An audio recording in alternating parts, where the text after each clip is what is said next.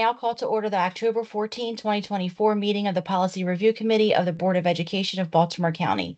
In accordance with Board Policy 8311, the chair of a committee, at their discretion and after consultation with the staff liaison, may convene an in-person committee meeting. Otherwise, all committee meetings will be held electronically. Today's Policy Review Committee meeting is being held virtually and broadcasted through Microsoft Teams Live on the BCPS website. To conduct this meeting by virtual means, all voting items this afternoon will be done by a roll call vote.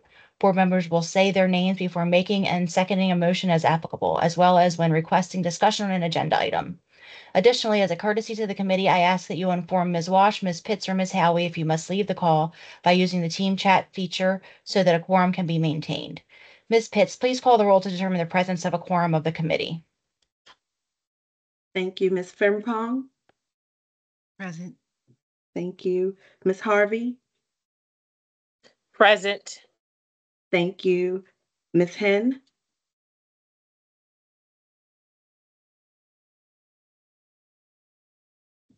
Present. Thank you. Ms. Zaleski. Present. Thank you, Ms. Pumphrey. Present. Thank you. Ms. Pitts, please call the roll to determine which staff members are present in this meeting. Yes, Madam Chair. I apologize. I did not call the roll for board member Ms. Chike Kalu. Oh, thank you. Present. Thank you. And Madam Thank you, Chair, Ms. Pitts. no worries. I will call the roll for our staff members. Okay, thank you. Yes, Mr. McCall. All right, Dr. Grimm. Present. Thank you. Ms. Hunton. Present. Thank you. Ms. Howie. Here. Thanks. And Ms. Wash. Here. Thank you, Madam Chair. You have a quorum, and I will pass the meeting back to you. Thank you. Thank you. The first item on our agenda, B1, is Policy 0300, Equal Employment Opportunity. Policy 0300 is on the 2024-2025 review schedule. Mr. McCall and Ms. Hutton, please proceed. Good afternoon. Policy 0300 is the school system's equal employment opportunity policy. The board's equal employment opportunity policy supports the school system's core vision, purpose, and values by ensuring that there is a high-performing workforce and that employees have positive and productive relationships. The Office of Equal Employment Opportunity is recommended that the policy be revised to 1, add a commitment to employee education, 2, define keywords, 3, clarify and expand the scope of locations where prohibited activity may occur, 4, specify acts that constitute prohibited employment discrimination, and 5, comply with the Policy Review Committee's editing conventions. The policy presented for the committee's consideration contains the following revisions. In Section 1, the policy statement adds a new paragraph C to underscore the board's commitment to educating and empowering employees. 2, we've added a new Section 2, definitions, to define the terms used in the policy. 3, in paragraph 3A, standards, we have added harassment or retaliation as acts that violate the policy. 4, in 3A, we have replaced in schools, school system offices with board property. 5, in paragraph 3A, standards, we have added language events on a school bus or in any forum that substantially disrupts the school or work environment, including online activity, as locations where prohibited activity may occur. 6, in paragraph 3, standards, we have added B to specifically delineate prohibited conduct. 7, we have added legal references to Title VII of the Civil Rights Act of 1964 and the Pregnant Workers Fairness Act. 8, we have added related policy references to Board of Education Policy 0500, Workplace Bullying, and Board of Education Policy 0600, Anti-Discrimination. And 9, we have inserted the Oxford comma where indicated as required by the Policy Review Committees and the editing conventions. As far as the equity lens considerations, The policy's main goals without amendments are specifically aimed at members of underrepresented groups. That is, that equal employment opportunity ensures that persons who would otherwise be victims of discrimination have avenues of redress and know that complaints will be investigated and addressed. Therefore, the recommended policy changes do not worsen existing disparities. Rather, these changes. I'm sorry. Rather, the changes will positively impact employees who believe they have been treated unfairly by encouraging training and explaining clearly those acts that constitute prohibited discrimination. Thank you. Thank you, Ms. Hunton. Is there any discussion on the recommended changes to policy 0300? Ms. Henn. Yes, thank you, Madam Chair. I have a question regarding one of the changes on page 2 of the policy, if I may. Okay. With regards to the standards in line 30 that mention that it's a violation of policy, I understand we're striking that. But regards to where the violation occurs on board property, and then it mentions the specific settings where that occurs.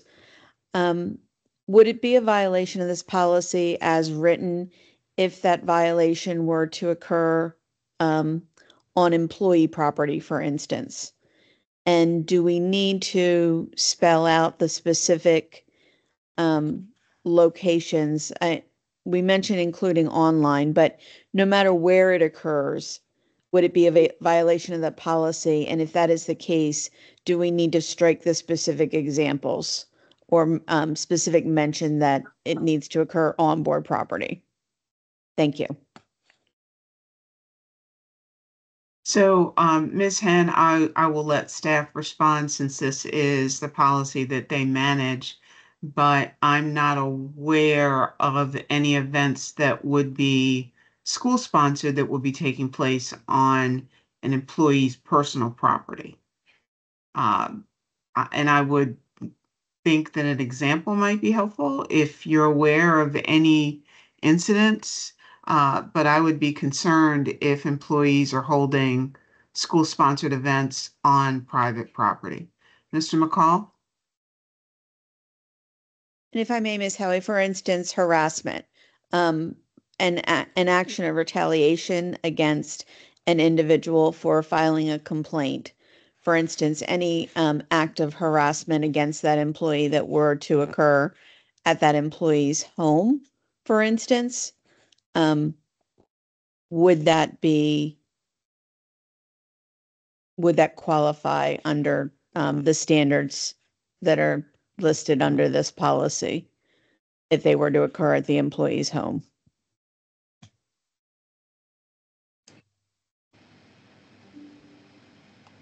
And again, I'm trying to think of events that would be occurring. Obviously, if they're online, the individual may be home or may be anywhere. But I'm struggling with when an employee could be retaliated against in his or her own home. And that's not to say it couldn't happen. I'm just having difficulty with coming up with an example. The closest corollary I could provide members of the committee and Ms. Henn would be the scope of authority that we use under 5550 and 5560. So, for example, when students are disruptive in the community and there is an effect on the school climate, then the school system, and there's a long line of case law, the school system has the authority to take action against that student. I would think that, and I'm asking my colleagues to respond if they're aware of any cases or any instances where they've had such an issue in the employment venue, whether or not there are instances where the scope of authority, if you will, that exists for students would be a corollary in the employment arena. Thank you. I'm happy to respond. So I would say that if there is an incident that happened on personal property that was not school-sponsored activity, we would be looking at it through a lens of, is this something that someone was charged for, perhaps it's their harassing conduct that they have been criminally charged for, and then we would be looking at it under 4100. And so I can really only think of if we have criminal behavior that relates to harassment, which we could potentially have behavior that falls within the scope of both, that could be addressed via 4100, via our provision that allows for us to take action based on criminal charges, no matter where or when the charges occurred, and regardless of the outcome of that investigation. Thank you. Ms. Frempong? Thank you, Madam Chair. I just had a couple of questions. So the first one was for Section 2D for line 18 for the, I guess, characteristics. Is it that military and veteran status are considered to be the same thing? I know in Maryland law it says military status, but within our policy, I see that it says veteran status. So is that just being used interchangeably, or is it something different?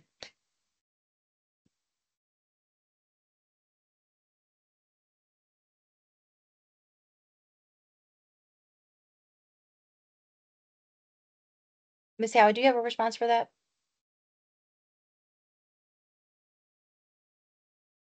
I think you're muted. I apologize. That's okay. I believe that veteran status is what we use and have used throughout our policies.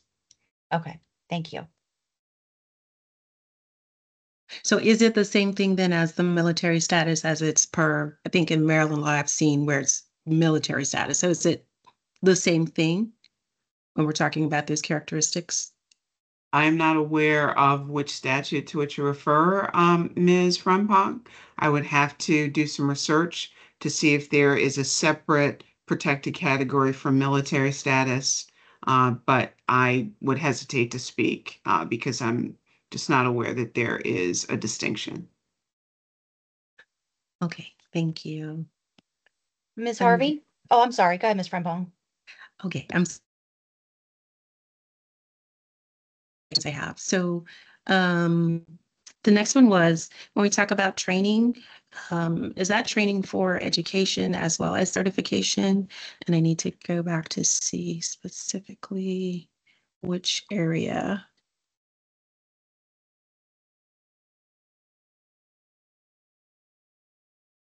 And perhaps my colleagues understand, but if you could please explain what you mean by certification, ma'am. Sure. So for example, when I think of under training, like education, going back to school to get your advanced degree versus like certification for national board certification. I don't believe that there was a certification anticipated by this policy when the division wrote the policy.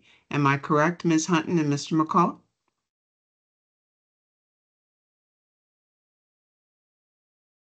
Correct.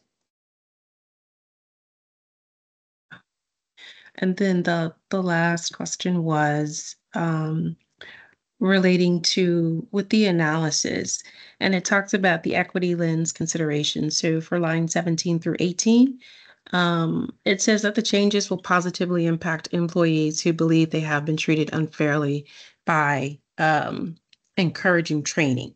So I guess, can you expound on that, what you mean, and then I guess provide an example of that? Ms. Hunton? Sure. And so encouraging training throughout the system, we encourage employees to be reporting in discrimination and harassment immediately so that we can take prompt remedial action. And so by encouraging that training, we are able to address issues promptly and prevent them. And then if needed, do remedial training to prevent them from happening again. And so by encouraging that training, that does have the positive impact on employees who have been treated unfairly or feel that they have been.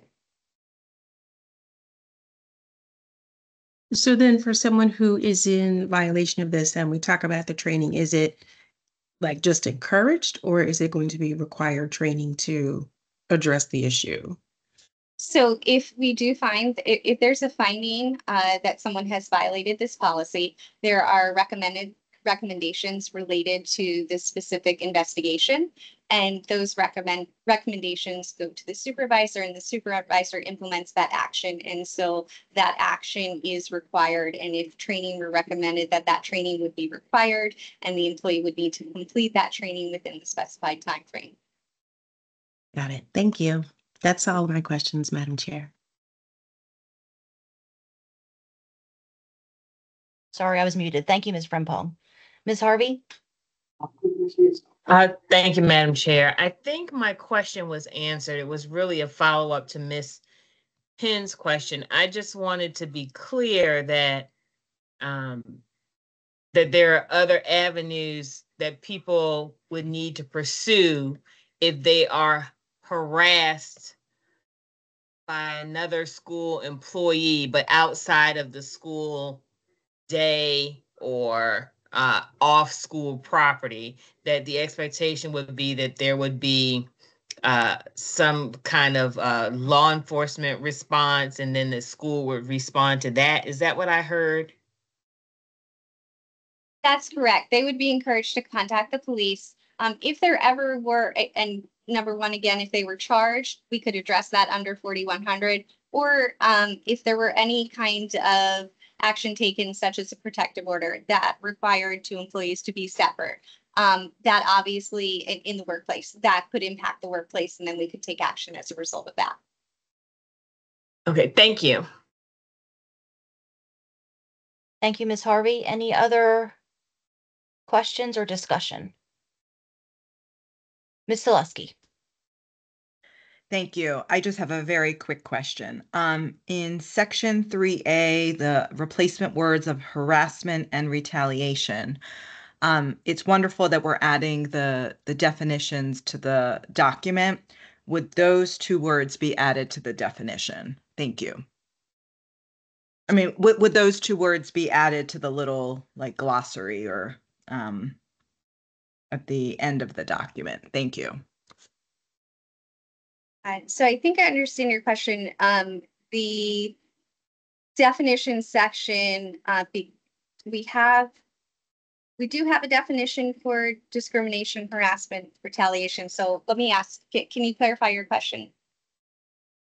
Yes, sure. Thank you. I was just checking to see, since the words harassment and retaliation are being used as like replacement words, would the definitions for those terms be included in the definitions that are at the end of the document? Ms. Zaleski, if I'm understanding correctly, I think those are already under the definitions on page 1 and 2. Is that what you're referencing? I just want to make sure I'm clear also. Okay. Yeah. I do see those. I see that on page 1, harassment is C. And on page 2, retaliation is letter E. Great. Thank you. You're welcome. Any other questions or discussion? Okay, if there are no corrections and no objection, policy 0300 is moved forward for first reader as presented. Thank you, Madam Chair. May Mr. McCall and Ms. Hunton be excused? Yes, thank you both. Thank you. Thank you. Next on our agenda is item B2, policy 8320, final action by the board. And for that, I call on Ms. Howie. Thank you, members of the board.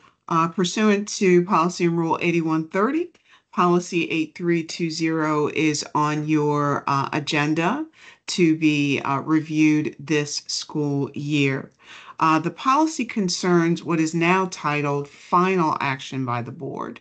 It's staff recommendation to take out the word final. It's not terribly clear in this context, so that is our first recommendation. Our second recommendation is to change the word guidelines to standards, because what is described as to the actions that the board takes really are not what you choose, which would be a guideline, but what's imposed on you by other authorities, which is more accurately described as a standard.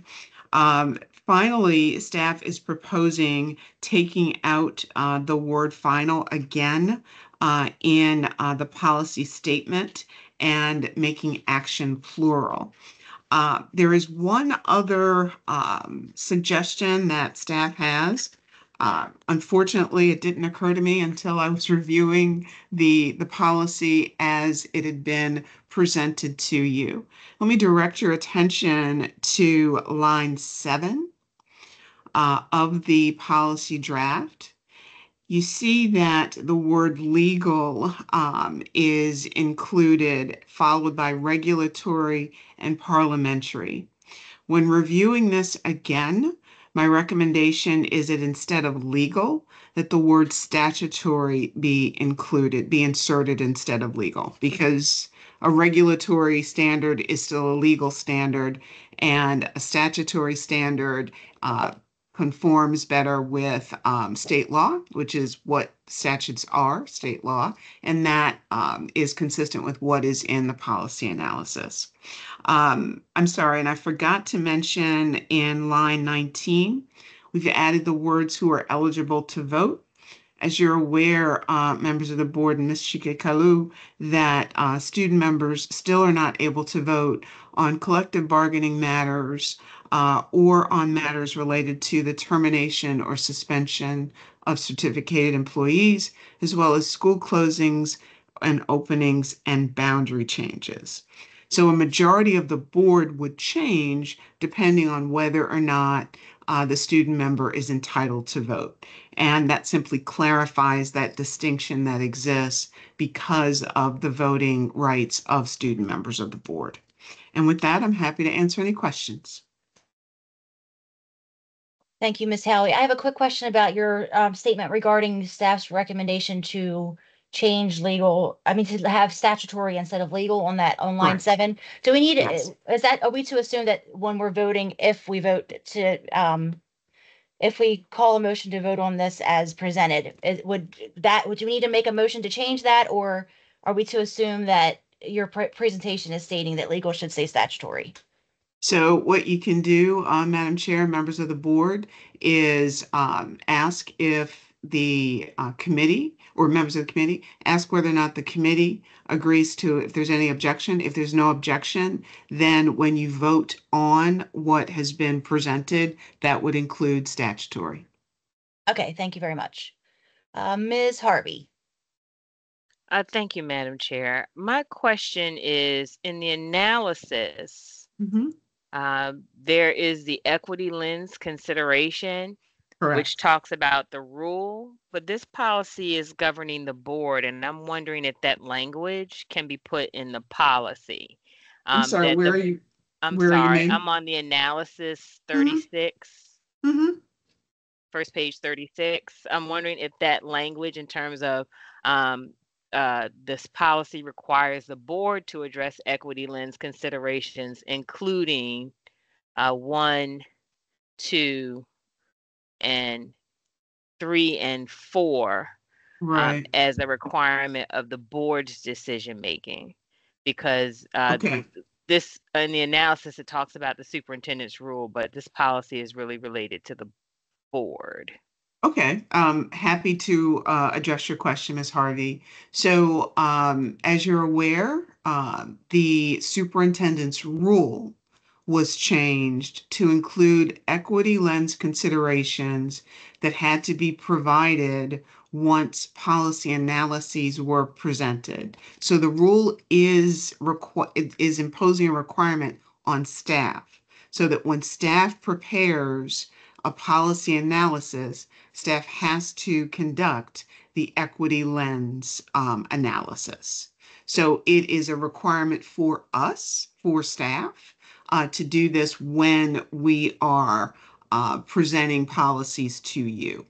It is not in board policy as yet that requires that the equity lens be considered, but because the superintendent's rule is imposing a requirement on staff, it's the same effect. Does that make sense, ma'am? Yeah, I hear what you're saying. It's there by association. It's there by requirement. Staff does not Right. have a choice. No, So, not staff. I'm talking mhm. about it's associate because it's required by staff, it's associated to the board. Right. I get that clear connection. My I think my thought really was to be clear that the board is considering these things. Okay, I understand. If as a policy, if I'm a person just reading the policy, Mhm. I would not know that the board is required to consider have these equity considerations outside of this analysis because the policy is silent on it. That's correct. Your policy 8130 does not include equity lens considerations in the policy itself as part of what has to be included in the analysis. If that's something that the committee wishes to be brought forward so that it is in the board policy, then that is certainly the committee's prerogative.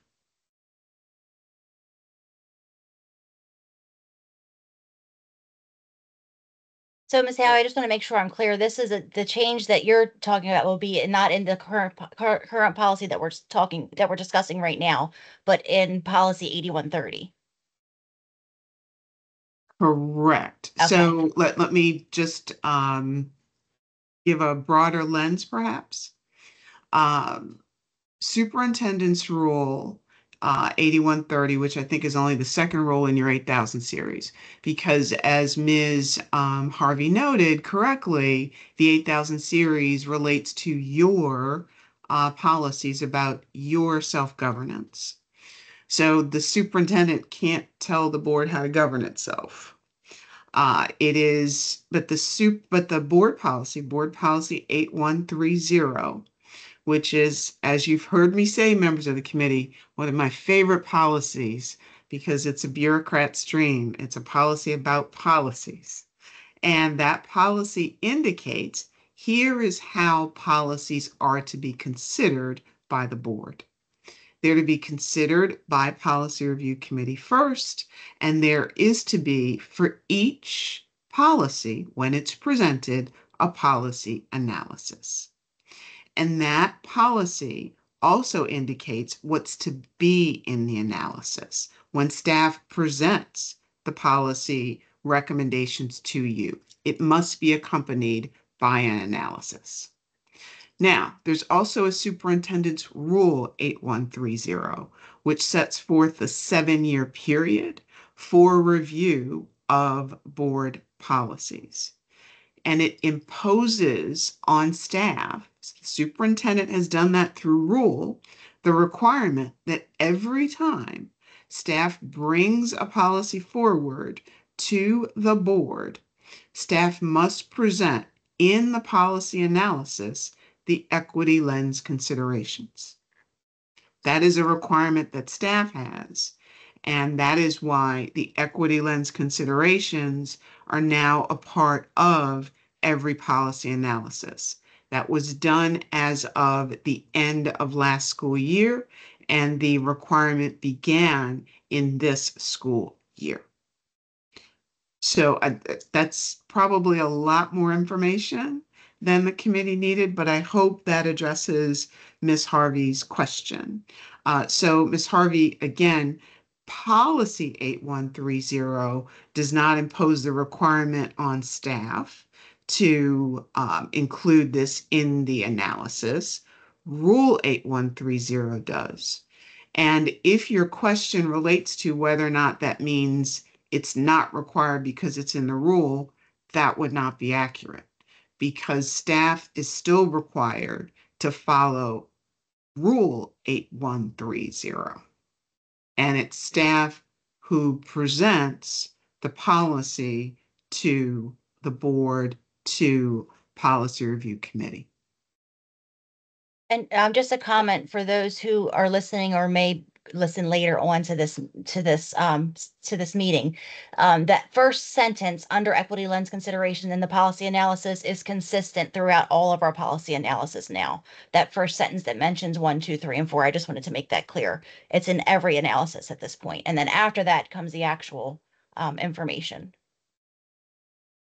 So while I understand that operational process, what I am actually trying to reflect is our commitment as a board to equity.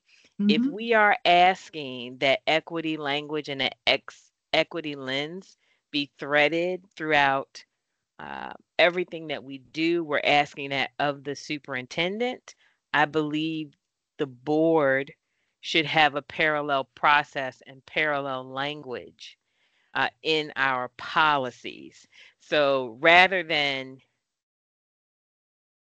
one policy where we put a statement in, or not have any statements but have it in the analysis, which again, if I'm just reading the policy, I won't be aware of, that we include, that we mirror the equity language in the actual policy. That's what I'm, I guess, proposing. So In can I policy I'm sorry. 81, I'm sorry. That's excuse okay. me. That's okay. I just wanted to clarify, Ms. Harvey, are you asking that for this particular policy or for policy 8130 that you want that change? I actually believe it should be reflected in all of our policies. As a The board, language, it's the language itself. yes, the equity Okay. language, because we are supposed to be reflecting a practice as a board, not just what we're holding the superintendent accountable for, but as a board. But I do think that the language that's in the analysis, sorry, I'm flipping to it now. I'm not sure why we wouldn't mirror that to say that the board will have these considerations whenever we consider what the superintendent or the system is putting before us.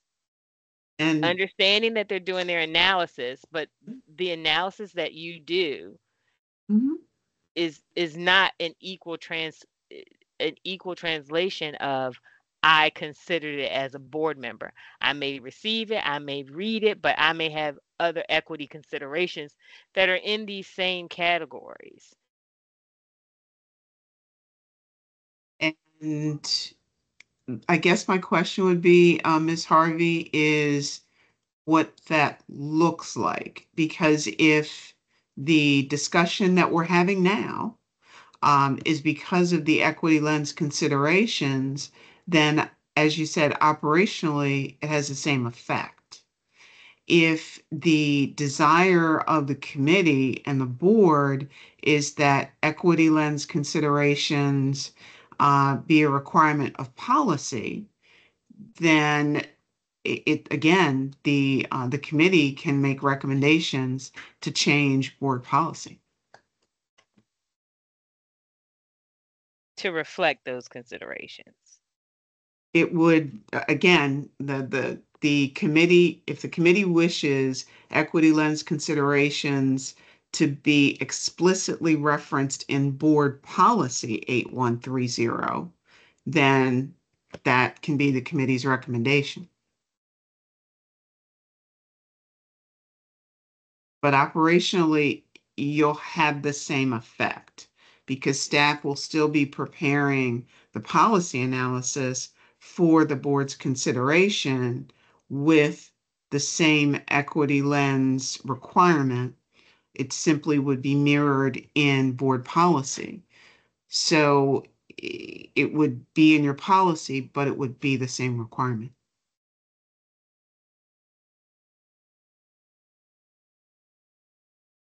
So I guess my question is it being in the policy an issue? Regardless of whether it's the same, if it's the same requirement, what is what would be the downside of explicitly stating it in our policy?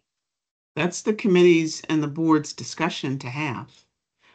The reason that it was placed in the superintendent's rule was quite frankly expediency.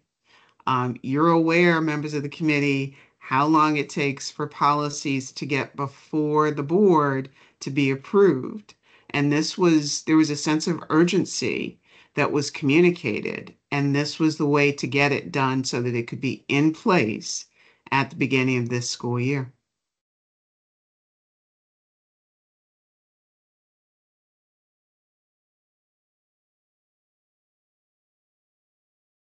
So I don't know if this is the appropriate time, you tell me, Madam Chair, but I'd like to make a motion to include the consideration language in the policy. So I guess my question would be, are you requesting that if it's regarding policy 8130, I believe that would be something to request at the end, if I'm correct, Ms. Harvey, when we open, but if it's specific to this policy, which I'm not seeing it is, unless I'm misunderstanding.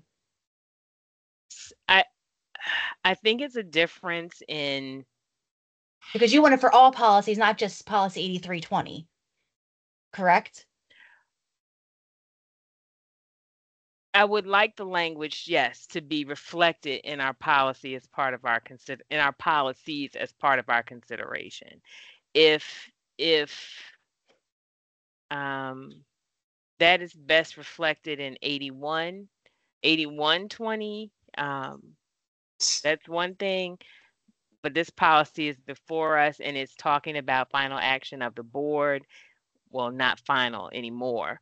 And so I think if this is about our decision making, then it should be in this policy.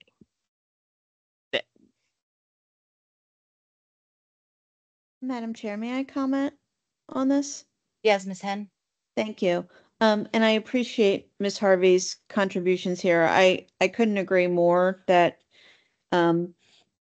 this needs to be inclusive or included in all of our policies in some shape or fashion. I think we need a more thoughtful and deliberate approach to it, perhaps, and would like to see the equity committee included in this work. So perhaps this could start in that committee and come back to the policy committee for inclusion, and get their recommendation on what that might look like. And perhaps we send this language to the equity committee. I would hate to circumvent the work that they're doing. It might be a chicken or egg, type of question, but I would hate to circumvent them by moving this forward without including that group in the work. So I support what Ms. Harvey's trying to do here completely, but would like to see an inclusive approach and include that committee in the work. So I just wanted to comment. And thank you, Ms. Harvey, for bringing this conversation, because it's very important. Thank you, Ms. Henn. I am amenable to that. I think that would be an important addition to the work of the equity committee. We have the chair of the equity committee here as well, so I will defer to Chair Frimpong. So, Ms. Harvey, just let me go back because you wanted to invite a motion, but I believe you weren't sure when it was appropriate. So let's go back to that motion. Do you still want to do that at this point? I will withdraw it for now, pending Ms. Frimpong's discussion about working through our policies on the equity committee and making recommendations to the policy review committee regarding language per policy. Okay, thank you, Ms. Harvey.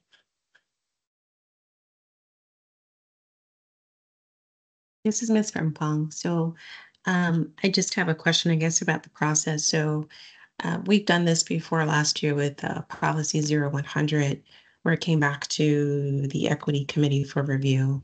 My only question, and so I appreciate that we have the opportunity to do that and have more eyes on this. My only question is, if we do that with the process for PRC, does it mean then that we will not come back to this particular policy until the next school year, or will there be an opportunity for it to be returned to the agenda so that it does get continue the process during this 2024-2025 school year? So if your question is whether or not 8320 will be returned to PRC, that entirely depends on when equity returns it to the committee and what is on the schedule for whatever month it comes back. But so it would depend. I cannot give you a firm response.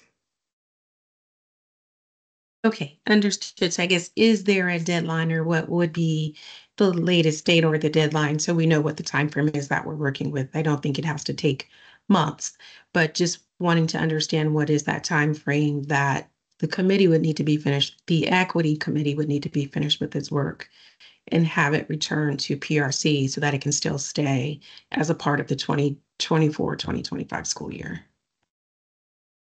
So I do not believe we have in the analysis the dates when we proposed to take this policy to the board.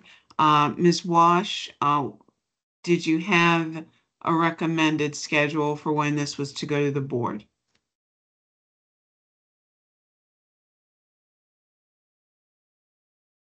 Ms. Howie, what will go to the board? This policy before us?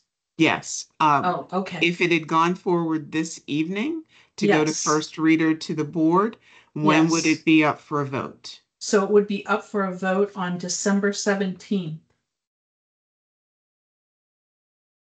I'm sorry, assuming for the sake of argument, Mhm. Ms. Frimpong and Ms. Wash, that the policy is returned to PRC, let's say in December, giving the equity committee time to work. We do have a meeting in December, but not in January, correct? Correct. Okay, so again, assuming the worst, let's say that it's on the February agenda, when would it then be presented to the board? March that be- 25th. Okay, does that answer your question, members of the committee? Yes, thank you. Ms. Henn, did you have another question? I did, thank comment? you. Mm-hmm. Yes, not on this topic, but on policy 8320, if we're ready to move on, Madam Chair. Yes. Okay, thank you. On lines 12, I believe, let me find my place again. I'm sorry, line 13 and line 19 of the policy. Line 13 states a majority of the members of the board shall constitute a quorum. And in line 19, or 18 and 19 rather, no motion or resolution shall be declared adopted without the concurrence of a majority of the whole board. I believe in both instances, we're referring to a majority of the whole board, and that definition refers to a majority of the whole board. And my question is, should that language be consistent in both of those instances versus in line 13 when we refer to the members of the board? And the reason I mention that is because the statute mentions a distinction between members of the sitting board versus members of the whole board, being 12.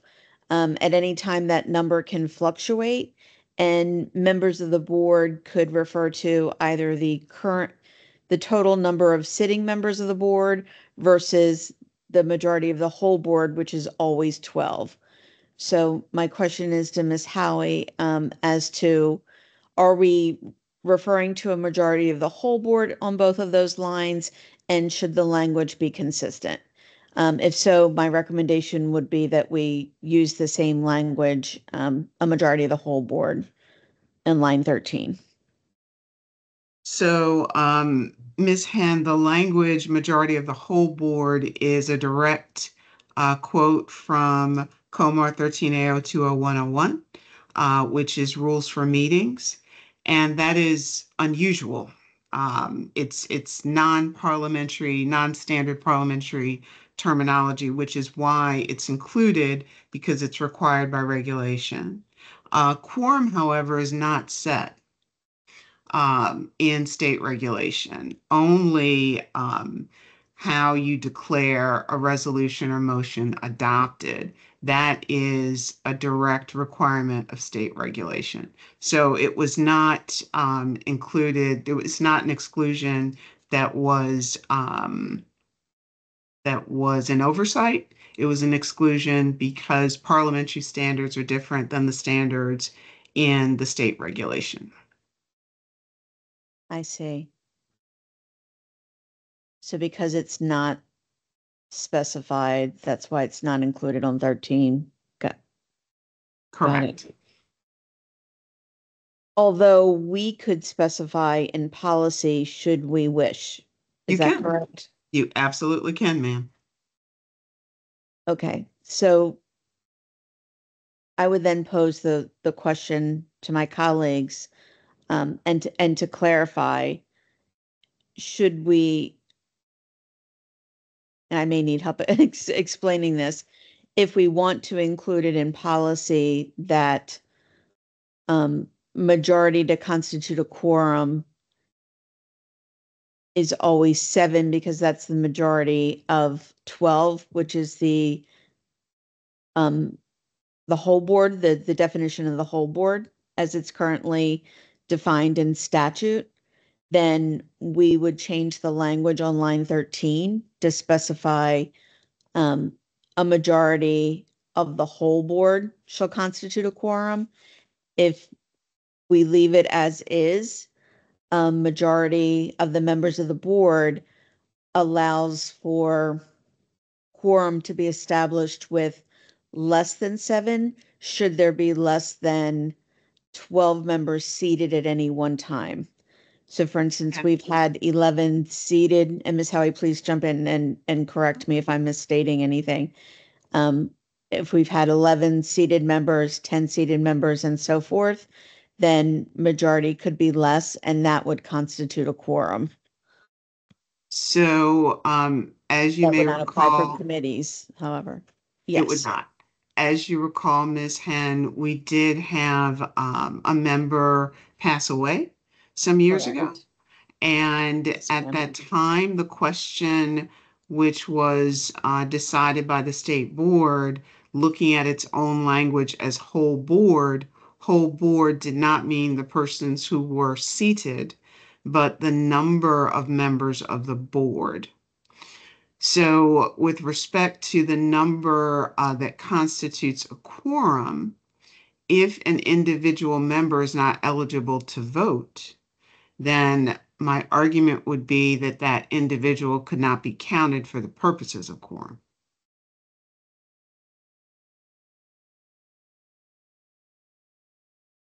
Does that make sense, ma'am? Yes, ma'am. I don't recall that particular nuance being discussed at that time. I do recall the other issue with the state board ruling that even though we only had 11 seated members, that the membership of the whole board was still considered to be 12 members. Correct. That is correct.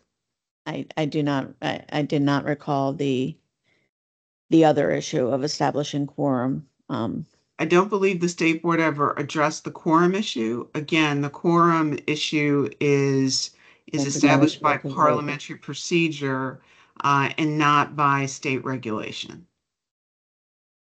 So you as a board can, with your own, what Roberts would call bylaws, with your own policy, determine how a quorum is to be established. That is completely within the board's authority.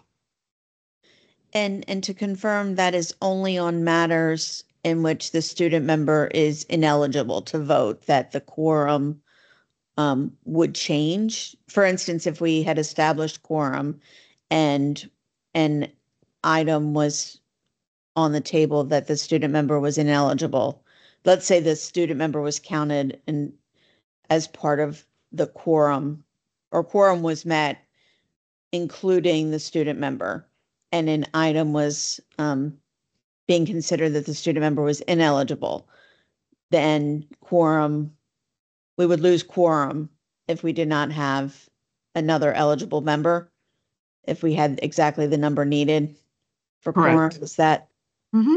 we would lose quorum? Okay. Yes, ma'am.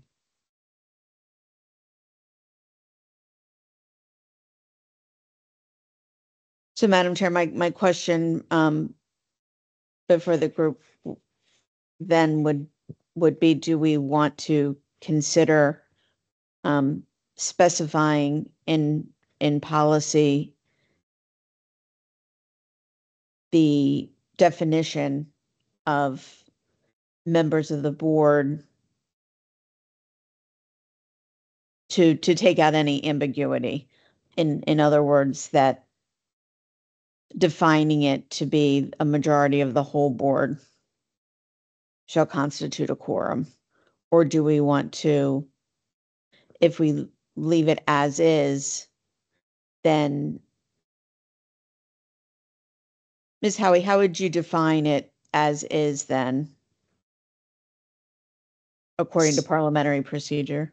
So again, Roberts defines quorum as the number of eligible members. So if the member is not eligible or in good standing at that point, that member could not be counted towards quorum.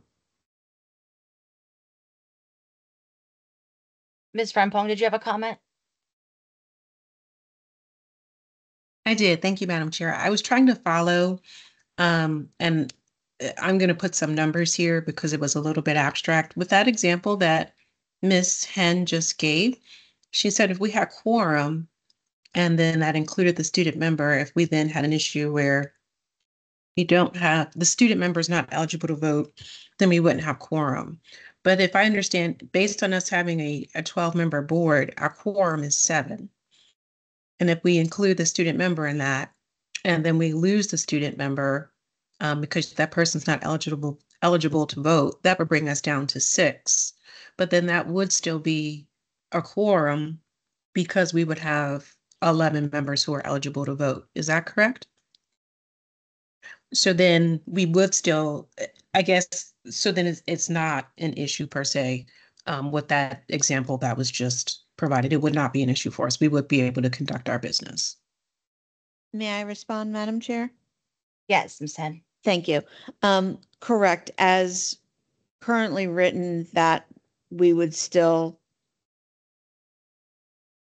have quorum, and that would, I believe I'm confusing voting with quorum, because that would also be the majority needed to pass a motion. If 11 members are eligible to vote, 6 are necessary to pass a motion, because that would be majority of 11.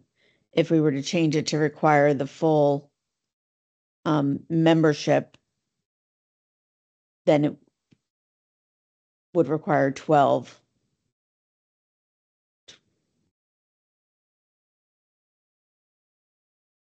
As the whole board. But yes, what you stated is correct. We would still have quorum with 6. Sorry, I hope I didn't confuse that even more. I feel that Robert's rules covers this, so I don't see the necessity of clarifying any further. I don't know if any other committee members have more comments regarding Ms. Hen's proposal.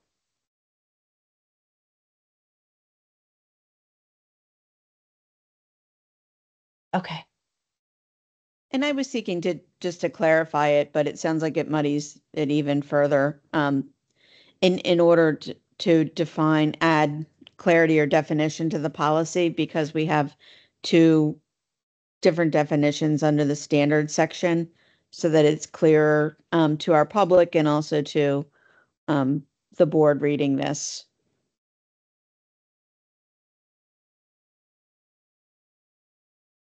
And I'd be open to any recommendations from staff here, because I think there is room for additional clarity. I'm just seeing it as two different, A is and C as two different, like A is speaking to quorum and C is speaking to our voting, which are two different. That's why I don't see the need to make it for both to reflect the same language, I guess, is my comment. Agree. And because they both use the same language, a majority of the members of the board and then a majority of the whole board. Mhm. My question looking at that is, what is the difference between those, and understanding the difference between them, because they are different.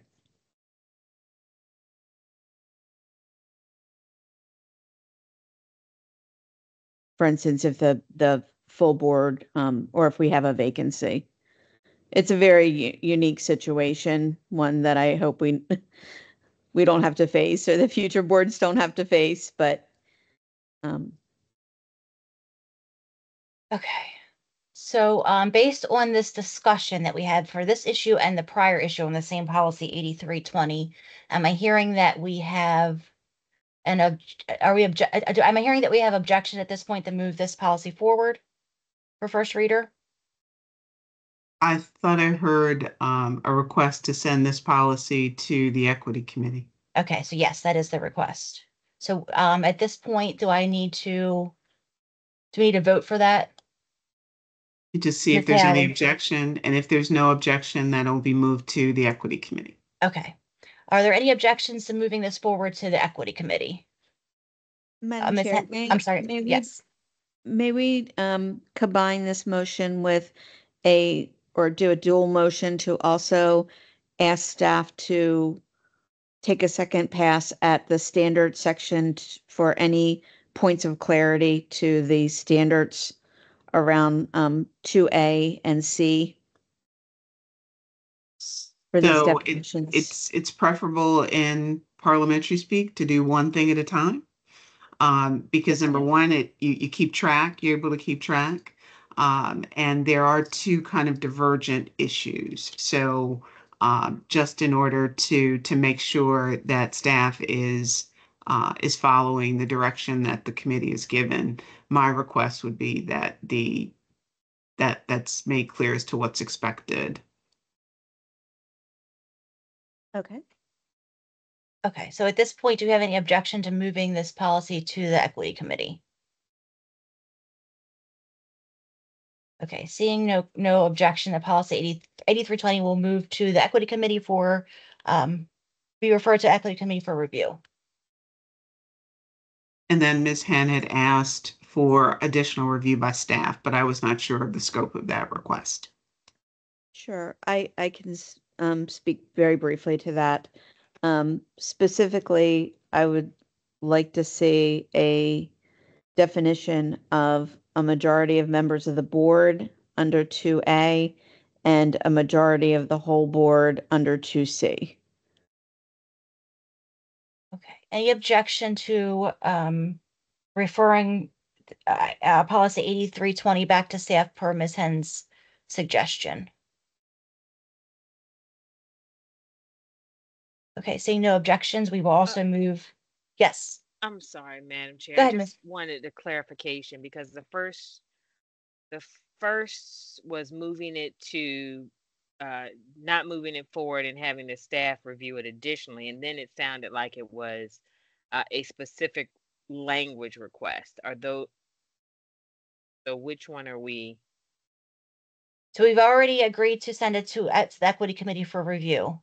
No, I'm talking about I the A and apologize. C. Ms. Hen's concern around the language for those two particular sections on quorum and voting. The first one was to send it back for additional review, and then when you asked for clarification, it was to include this language. So I'm just trying to be clear on what we're considering.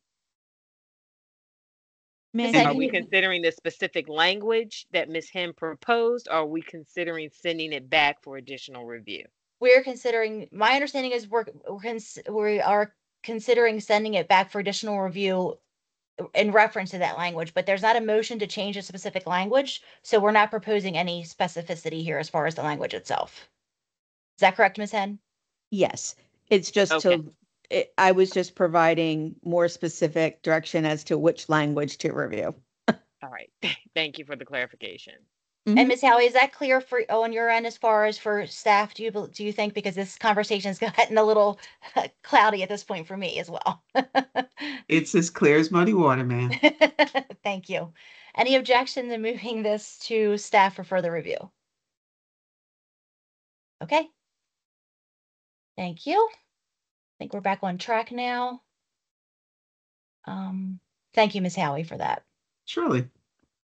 And next on our agenda is item B3, policy 8330, minutes. And again, we call on Ms. Howie for this. Thank you. Members of the committee, policy 8330 is on your schedule for the 24-25 school year. The staff is recommending minimal changes to this policy. Simply on line 10 on page 2, we wanted to clarify that the board convenes administrative function sessions. As you're aware, administrative function sessions don't necessarily start in open session. So we thought that that would be clearer to the public, and it's also clearer in terms of process. Secondly, in subsection 3, which starts at line 18, because there are two separate issues referenced in subsection 3, one being access to your meetings, we're recommending that the title be changed or subtitle be changed to accessing board meetings and board minutes. We no longer use webcast, so we're recommending that that be removed. And finally, the access to board minutes is unchanged. So the process for board minutes prior to 2000 is to contact the board office, and after 2000, those are stored on your website. Happy to answer any questions. Okay, any discussion on recommended changes to policy 8330? Ms. Hen, I see your hand is raised. Oh, I'm sorry. I should have lowered it after the last one. I don't have any questions. Thank you. No problem. You're welcome. Ms. Zaleski?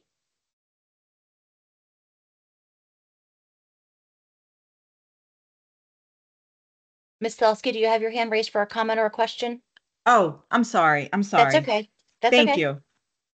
In section 3, where webcast is being removed, I don't know if it would make sense to replace it with like the live stream BCPS-TV or some other updated label with accessing the board meetings. So the concern with referencing a specific software was the reason we took out webcast, because that's what was used, however many years ago. I don't know if prior to any other review of this policy, there would be some other modality that would be used, and it would not be via the TV station or live stream. Okay. That was the only reason. Yeah, and that makes complete sense. I don't know how many people would use the actual policy to find out how to access the meetings, but I don't know if there would be a phrase or term that we could use without specifying. I don't know. I mean, I just, if there are a small minority of families that would use the policy to then learn how to become engaged, I just would want them to be included. If that makes sense. No, it makes perfect sense. And again, online is broad enough, at least it is at the moment. Okay. Given current currently what we know, but it is possible that who knows when could change. Okay, thank you. And just one other quick question in section 6, which deals with the permanent records defined. I'm sorry, which deals with the permanent records. I don't know if it would make sense to clarify the number of years that the records are retained, or if you feel, and I trust your judgment, that just having it the way it is would be suitable. And thank you for your response. Well, first of all, I appreciate that comment, Ms. Dusky. It means a lot. So permanent, and this is one of the things the state archivist reminded me of, is something that the state archives have done since the 1600s. So your one of the documents that's referred to in this policy is your records retention schedule. Your retention schedule, which is C1458, indicates that we retain here 50 years, and then we transfer for permanent records, then we transfer to the state archives for them to guard, as they've guarded things since the 1600s. So that is in your records retention schedule, that it's 50 years and then a transfer. Okay, thank you. Surely. Ms. Frempong? Thank you. Ms. Zaleski had me think of additional question, or just maybe for clarification. I understand that, right, in the policy, we would just have online, with regards to our first question, that we would just have online. But maybe is it something, because just like you spoke about earlier, Ms. Howie, that rules can be, it sounds like the process for change can be quicker than our policies. Is that something that could be, or would it typically be included in the rule that's going to accompany this policy? So where she was asking about, via putting something specific to say BCPS-TV, et cetera, is that something that can be included in the rule? We do not have a rule for this policy. As you see, the implementation is the board shall implement this policy. If you only have 2 rules in the 8000 series, these are your internal operations policies. So it is how you determine how you want to govern yourselves. Okay. Thank you. And then my question about this one was, there is language about the minutes, but really this is mainly pertaining to open session. And so for our closed session, are there any, is there any policy or something that we should be referring to for our closed session minutes? I'm not sure I understand the question. So when I was reading through this policy, it talks about, so sections like 2B and 2C, where it says content of minutes and recordings. And then it says if the board meets in closed session, then the written minutes for the board's next open session shall include 1 through 4. And then if the board has the administrative function, then the minutes shall include 1 and 2. But it still comes back to what is available in open session. And so I guess what I'm trying to understand is when we have closed session, or we go to administrative function, there are minutes that are captured there as well. But I guess I wasn't understanding is there any reference in this policy to what should or should not be contained in the minutes that are taken specifically during that administrative function that would not necessarily be open to the public? There are not. Okay. Thank you. Surely. Any other comments or questions?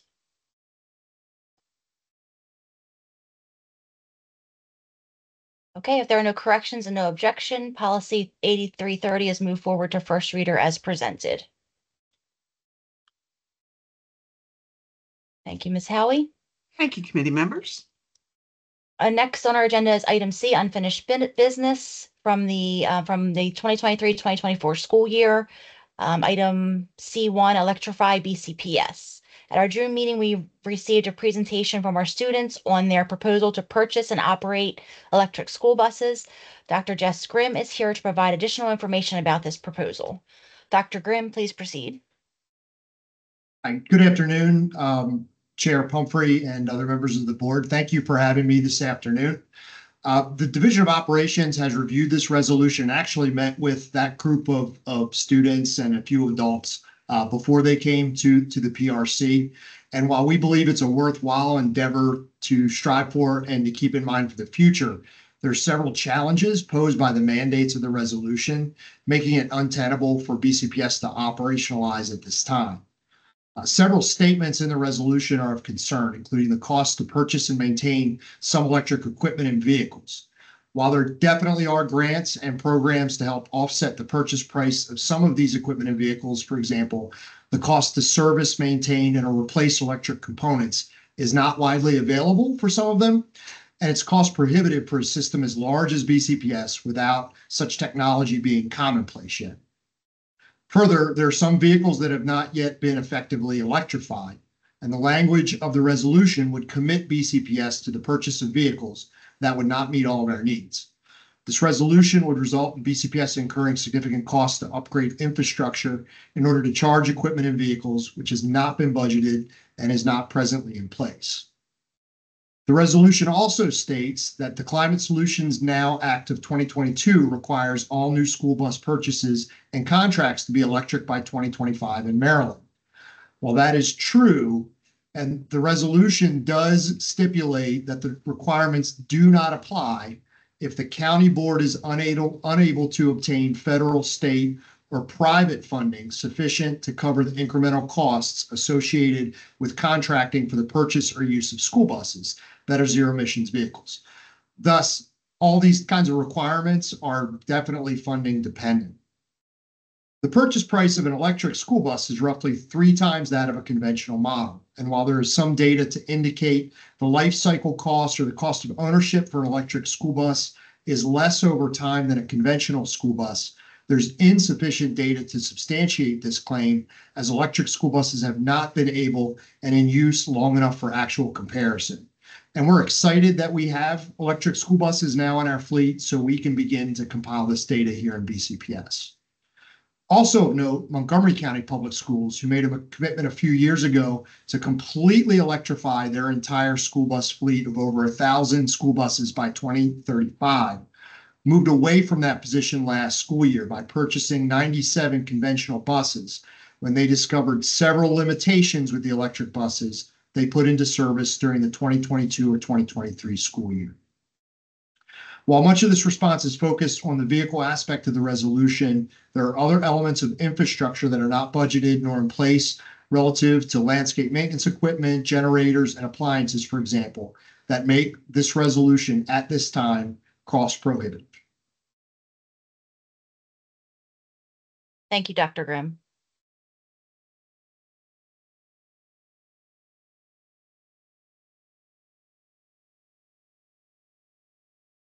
Any questions for Dr. Grimm?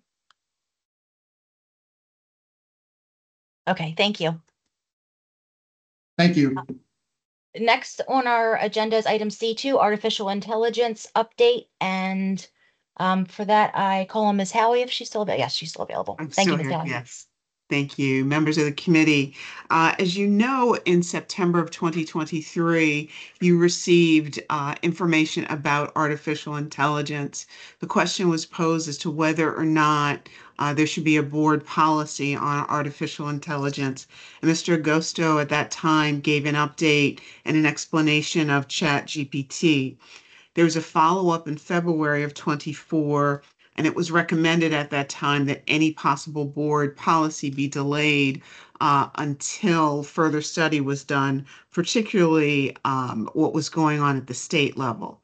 I'm here today to provide you with a further update as to what has happened at the state level and what staff thinks should occur.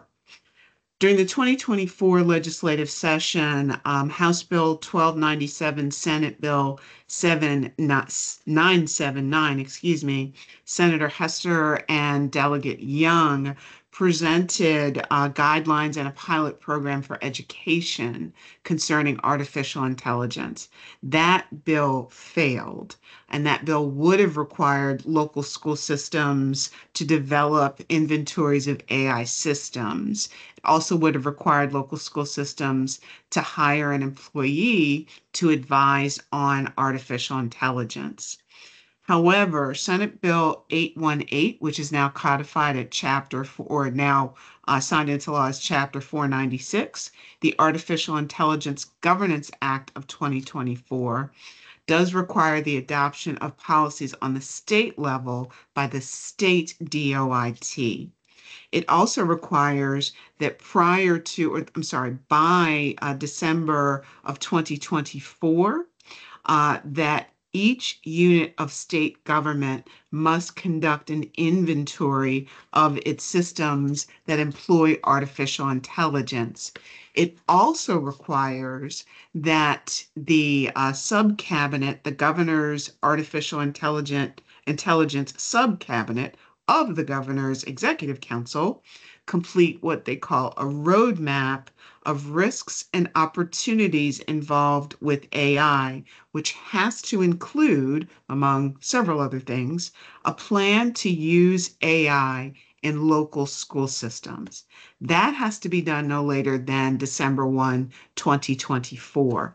I have reached out to the State Department of Education to see whether or not there's been any movement at the state level, at the State Department of Ed level, to how they're going to give this roadmap, because obviously they'll be advising the sub-cabinet. There is no movement as yet and no information as yet. I therefore continue to believe it's premature for the board to have a policy at this time, but we'll come back to the committee once there is the roadmap that has been proposed or that's been required by state law. Thank you. Thank you, Ms. Howie. Any questions from committee members?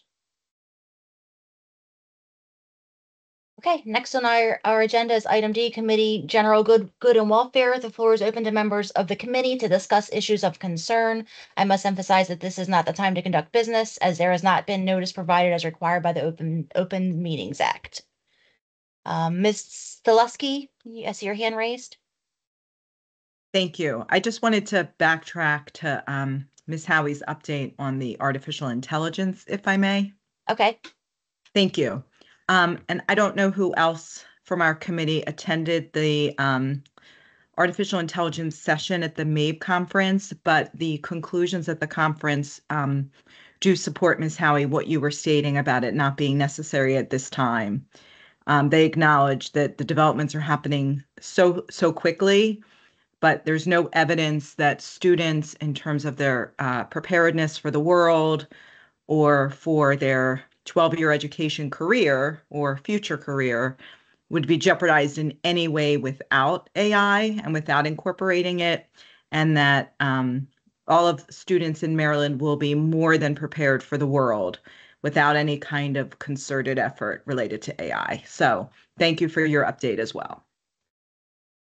Thank you, Ms. Stileski. And although I didn't attend that session at MABE, I did attend a similar session at the Advocacy and Equity Institute convention a few months back, and the same information was reiterated. So I agree. Thank you. Ms. Henn?